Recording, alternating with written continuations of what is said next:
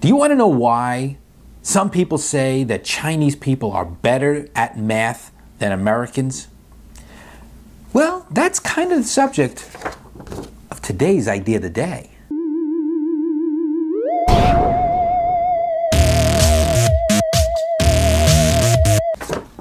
Look at this number here. What does this number mean to you? 15, right? Sounds pretty simple. 15. Now, you take a small child and you show them this number, and what's their first instinct? 1, 5. 1, 5.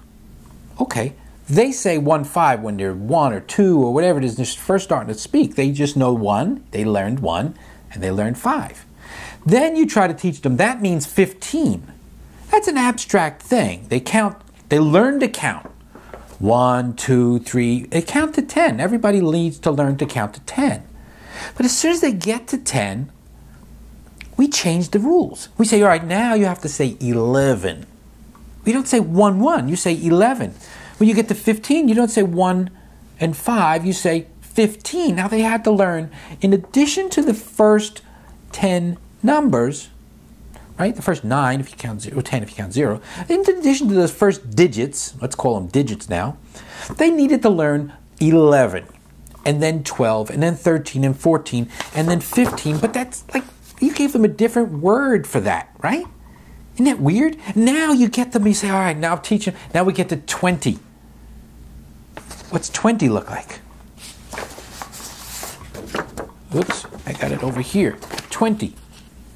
2, 0. Kids going to say 2, 0 at first. And you have to then correct them. Say, no, that's not 2, 0. That's 20. We're confusing them already. We're saying not 2, 0, 20. And then you show them 21. No, they want 2, 1. They want 2, 2. And you're stopping them and saying, no, it's 21. And then you get 22, 20. And then you get, so essentially we got to teach them a whole vocabulary going up to 20, and then 30. And right now, after a while, they might pick up the pattern, but it takes them a while to absorb that.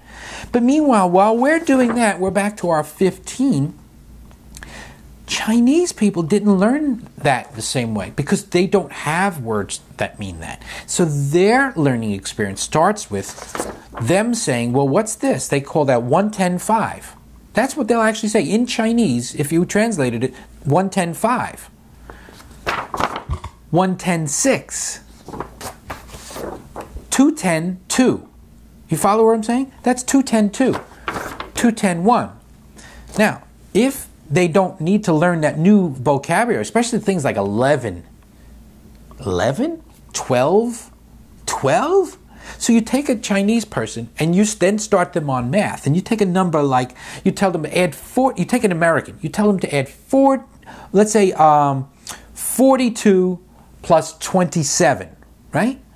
That's really abstract for someone in American, especially American child to comprehend. 42 plus 27.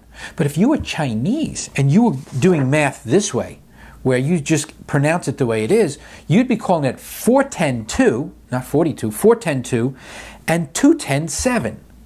So they just add 410 and 210, they get 610, right? And then the 2 and the 7 they add and they come up with 9, so they know the answer. Because they're just doing very simple arithmetic.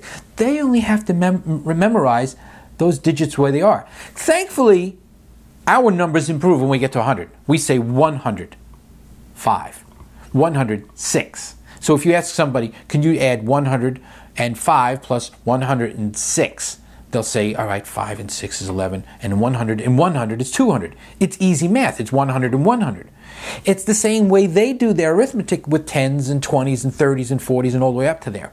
So one of the reasons Chinese people learn math faster is because their building blocks, when they're very young and they're very impressionable, are very simpler math vocabulary. Their vocabulary for numbers is just simpler than it is here. So, and of course, that translates into just a quicker absorbance of the concepts of arithmetic. And then you add up other things that there's some Chinese geometry and so forth that get there. But their foundation is that their numbering system is just so much simpler. It's so much simpler to say 210.1. than to teach somebody 21. And that's the way it is. And that's today's idea of the day. All right, there it is. That's today's idea of the day. Some of them are pretty good, right? And some of them suck, I admit. First to admit, some of my ideas suck.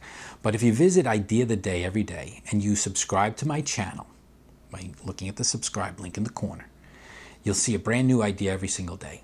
And I promise you, some of them don't suck.